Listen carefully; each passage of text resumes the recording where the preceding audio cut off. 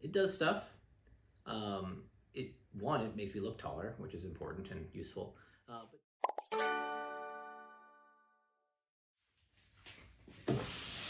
Hello, my name is Mike. Welcome to my workshop. I want to do a quick video about something I made at DEFCON, the hacker convention. I was just there at DEFCON 30 a few weeks ago, and if you saw me, you probably saw me with this, well, with this.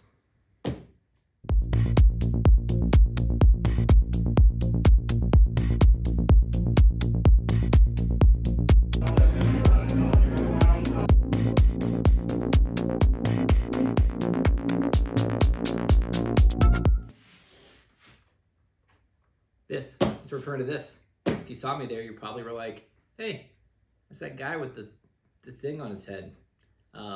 Let's talk about this thing. I gotta get down low. How's this framing?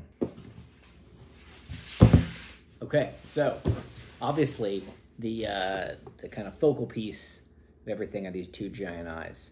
These are Adafruit 8x8 NeoPixel grids, and they've got a diffusion layer in front of them to make them look all 8-bit and blocky like this. There's actually a project on their website that I can link to that I kind of modified for these eyes, but we can look at that later.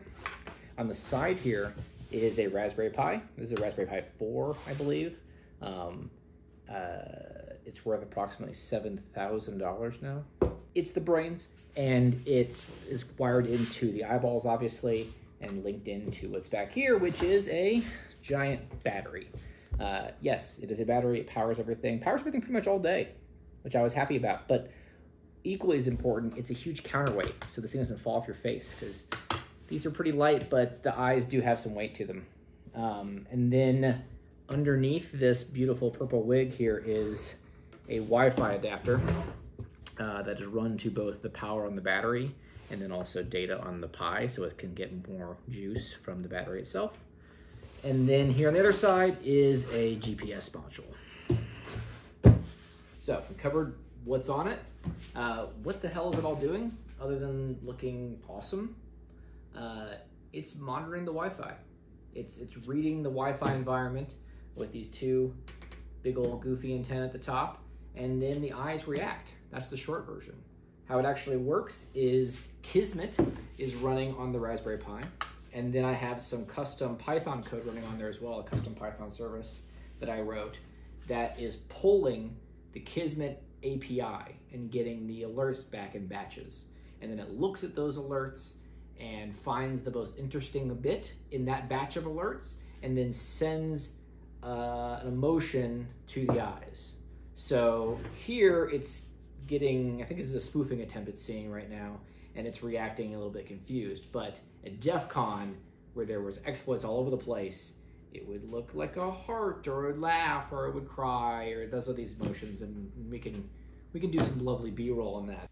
The GPS comes into play if you were, it maps the Wi-Fi environment. So you could take your log of the Wi-Fi that this system saw, pair it with the GPS data, and upload it to wiggle.net, for example, which would then, aid in the community mapping of Wi-Fi. I had some GPS problems, one in software, but mainly because I was indoors and the GPS isn't going to work very well. Two, and actually kind of a bigger problem, this looks ridiculous, and so it's not a very, it's a great thing to wear at DEFCON. It's not actually the most easy to use. It draws a little bit of attention, you may have noticed. So the pieces are here to monitor Wi-Fi and to log it and to upload it into maps, but it's not exactly the maybe the best form for it outside of DEFCON.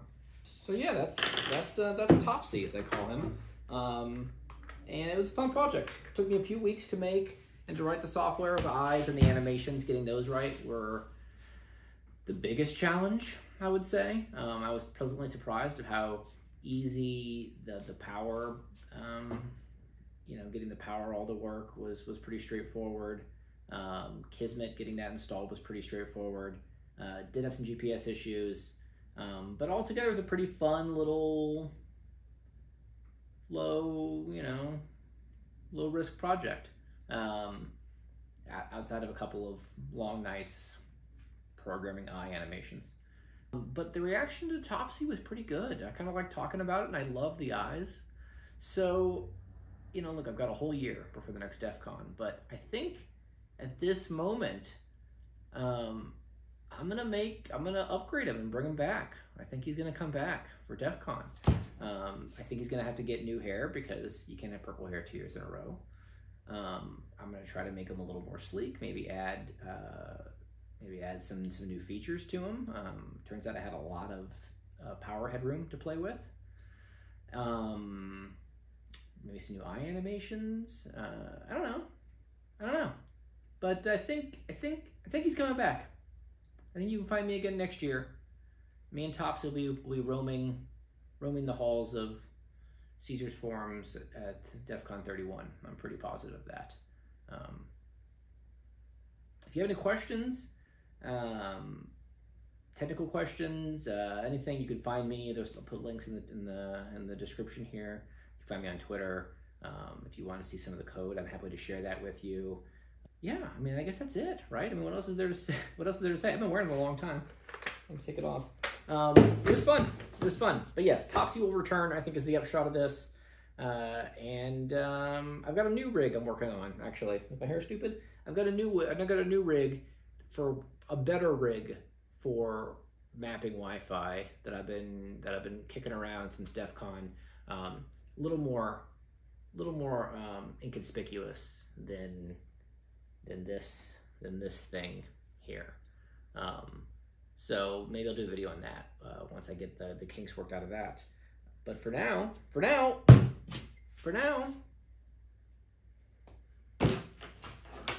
go out and make weird stuff. It's fun. I highly encourage people making weird stuff. So get out there, let me see it.